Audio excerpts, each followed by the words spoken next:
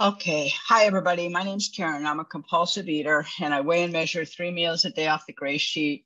I commit them to my sponsor. I don't eat between meals no matter what. And one day at a time, I keep my abstinence in my program first.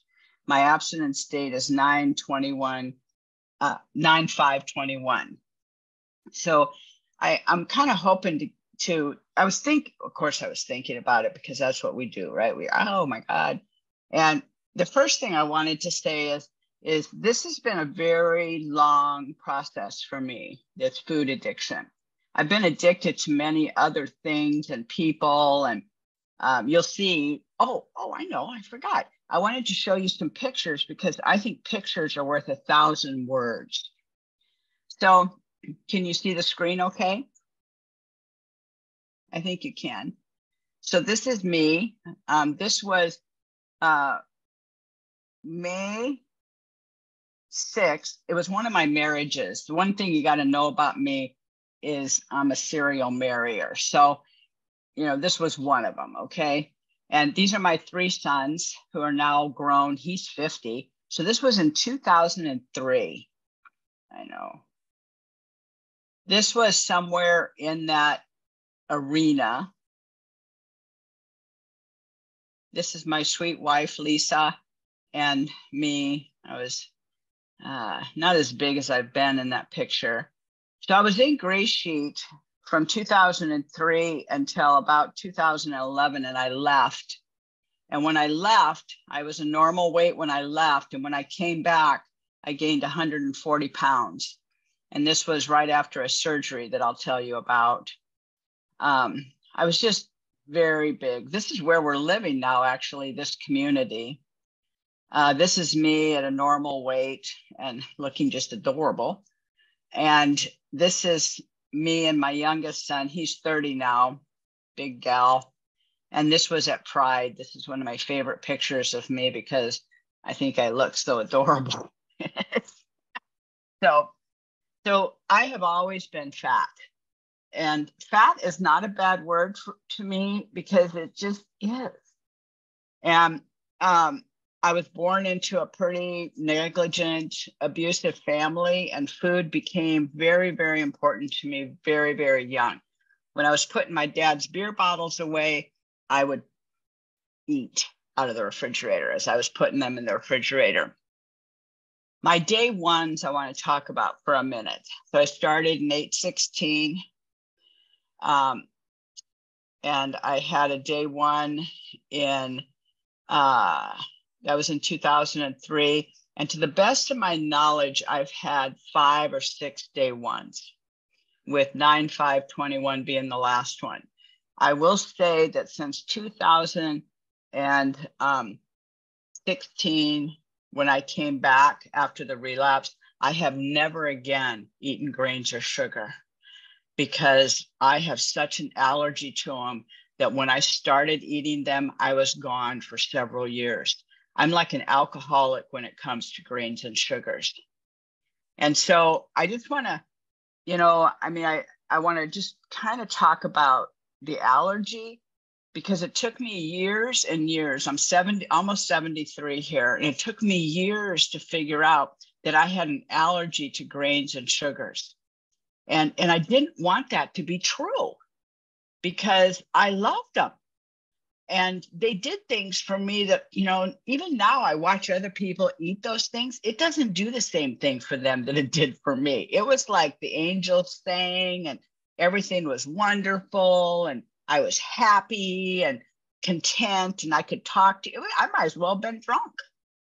And so this is what happened for me is until I was in about the 1970, 1980, I quit using drugs in 83.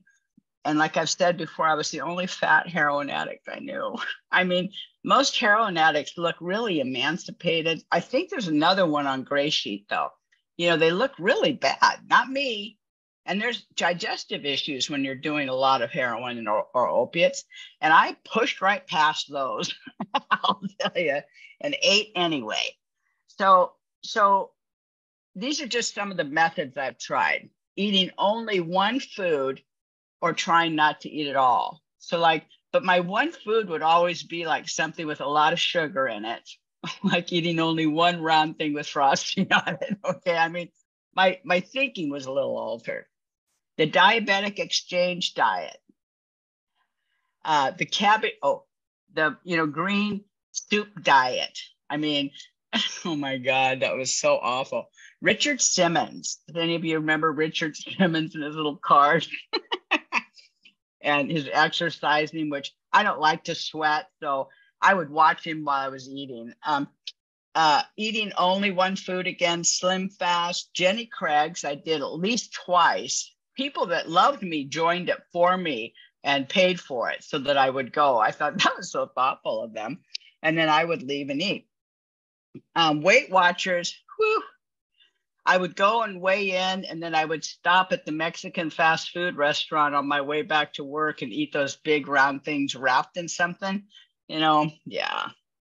The HCG diet, the Prism diet, Metrocal, AIDS, those little things that you ate that were supposed to fill you up. Yeah, they didn't.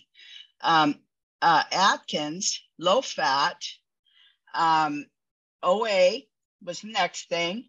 Eating only healthy foods. First of all, if I liked healthy foods, I would have been eating them all along. But no, I didn't like them that much, and the brown versus the white kind of a little grainy thing. Yeah, it might take me a little bit longer, but it wasn't long before I was eating again. All of those got me, and I prayed. That's right. And I don't know what's wrong with God. He was not listening. I looked for skinny people and tried to do what they did. First of all, they moved faster than I did, for one thing, which made it very difficult. And they ate different than I did. And then I'll tell you, in this time, see, I'm in 12-step, okay? And by about 2000, I finally got it, that when I ate grains and sugar, I would not stop. I finally got that, because every food plan I was on allowed you to eat those at some point. The foods you get back. And the last diet that I was on before I came to GreySheet was no grains or sugars, and you weighed your food and somebody talked to you every day, and I paid for that. I want you to know I have it for free now. But I paid for that back then. I weigh and measure my food and I talk to somebody every day. I mean, it doesn't cost a cent. And I stayed with it. But when you start to add the foods back, and it was healthy foods, okay, I eventually binged again.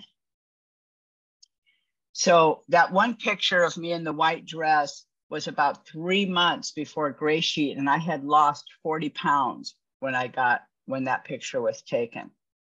I gained it back very rapidly. So how I found GreySheet in 2003, this woman walked into my office. She's in a nursing home now. I still stay in touch with her. And she was thin, and she had been a good sized gal. And I didn't like her when I worked with her, but she was skinny now. So she was my BFF. So I asked her, how did you do it? And she said, a 12-step program. That morning, I had been sitting in my car, and it was August in Oregon, so it was warm. And I had on a black kind of tent, what else could I wear back then, right? Tent dress. And I'm sitting in my car sweating, because when I'm that obese, my legs got raw, under my boobs, excuse me, guys, would get raw. I'm sure you got raw in all the wrong places too. We just get raw from sweat and friction. So embarrassing. Fungus. Oh man, it was just embarrassing when I think back on it. And I said to God, I am afraid to even have hope that it could be different, because I have tried so many things. and I couldn't fail again. I just had failed so many times that I just couldn't do it. And she came in that day, and I asked her, and she said she was doing GreySheet. It was a 12-step program. And that's the only reason I was willing to try it, was because it was a 12-step program and I have great faith in them. And that's when I started GreySheet. I stayed abstinent till I'm very bad on dates, but I believe it was around 2011, 12, somewhere in there. And I did, and this is how insidious this disease is.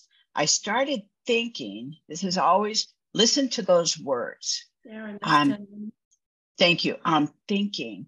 Think about that. Stop thinking. It's not helpful. And I started thinking that a 12-step program could help me eat in moderation, because there are those. And I went to it, and I learned more about the steps than I had ever known in AA or anything else. They work a hard-ass program. I flew to Texas and did service work with them. I mean, I worked hard at it. And I gained 140 plus pounds. And that picture of me hugging Darcel, that was at the end of that. So during that time, I ended up having to have surgery, and I was huge again. And I went in and had the surgery, and my abdomen was so huge. I have a picture of it, but I don't show it on here. I should. I don't know why I'm so embarrassed, but my abdomen was so huge that he couldn't do it laparoscopically. He had to cut me open from top to bottom. I was anemic. I looked like an old lady. And I coded in the OR, and I coded in the recovery room. And when I came out, they had told Lisa that my obesity was killing me. And this doctor had seen me a normal weight and now the obesity. And he said, if she doesn't lose the weight, Lisa, it's going to kill her. Well, that never stopped us. But I remember laying in bed, and he came in and he said, Karen, the repair that we did to your, involves your diaphragm and this and that. You cannot eat anything that we don't give you, because it could rupture that. Now, here I am. I'm in the hospital like 14 or 15 days, walking with a walker and IVs, barely able to get around, in horrendous pain. And I'm up with my walker looking for food. And I'm walking, because I was a nurse. I know the good food's always where the nurses hang. The bad food's where the patients hang. And by that, I mean healthy, unhealthy. So I found the nurse's place, and I'm standing there and I'm eating it with tears running down my face. I was 30 years clean and sober. I was the vice president of a company. I was married to the love of my life, and I'm standing there eating, and I could not stop myself. I have never felt so alone as I did that day, ever. And I hope to God I never do again. And I'd like to say, bam, got abstinent. But as you see, that was in 2012, and this is now. So what do I do now? Because I know I'm going to run out of time here. And I've just had surgery the 6th of January. And he said, boy, this one was easy compared to last time. I said, right? He says, yeah, you just aren't as fat. And I said, I'm not, am I?